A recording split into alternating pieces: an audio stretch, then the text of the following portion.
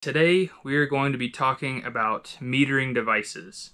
These are the two different types of devices that are going to dictate how much freon goes from your outside unit into this evaporator coil, dictating how cool this coil gets and how cool the air out of your vents are going to be. So to basically simplify this discussion, we have two different setups here. The more basic setup is a little piston, looks like this, and it has a tiny little hole.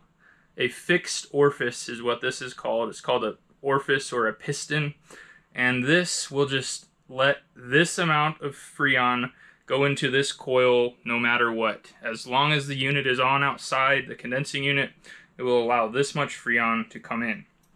Whereas a TXV, or a thermal expansion valve, will use different temperatures based on this bulb here, and it will dictate how much freon goes through this valve. So this valve can open and close depending on the demand of how cold we need the coil to be.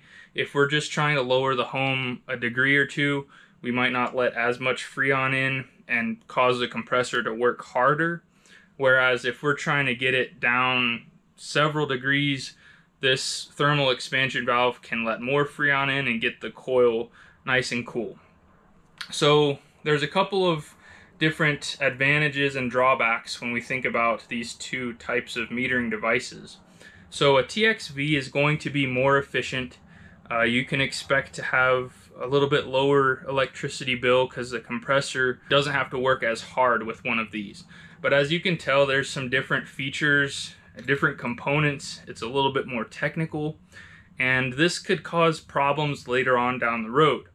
Whereas this one, it might not be as efficient, but it's just a hole. It's just a piston with a little seal and a cone and a hole, and that's all it is.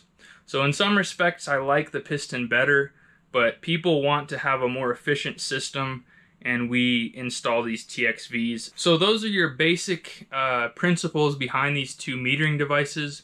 In the next video, I'm going to show you how to install this TXV. It's a universal.